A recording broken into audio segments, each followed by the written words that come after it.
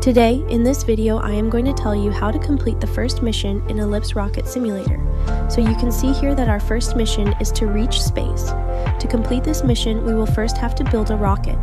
To build a rocket, we have to go to New Launch and click on Construct New Rocket, name it whatever you want. Select the control pod and add 2 parachutes and a heat shield, and then we add the stage separator, 3 fuel tanks, and a Muller engine.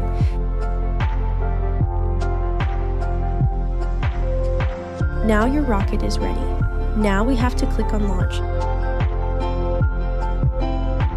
Then we have to pull the accelerator given on the right side. To start the engine, we have to tap on the right bottom. Otherwise, you can turn it on by directly tapping on the engine, and our rocket will start lifting up. Now you will have to increase your altitude to 30+ kilometers.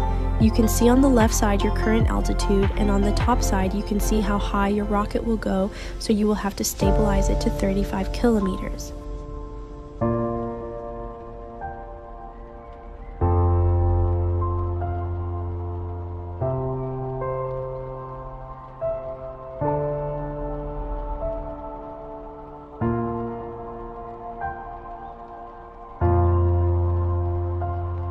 As you can see on the left side, my altitude is going to be 30 kilometers, and you can see on the left side top that we have reached space.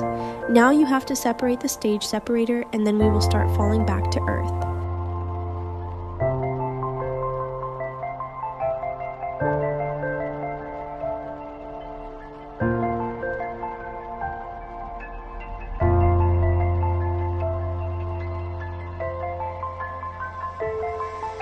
As soon as your altitude becomes less than 3 kilometers, you can deploy parachutes.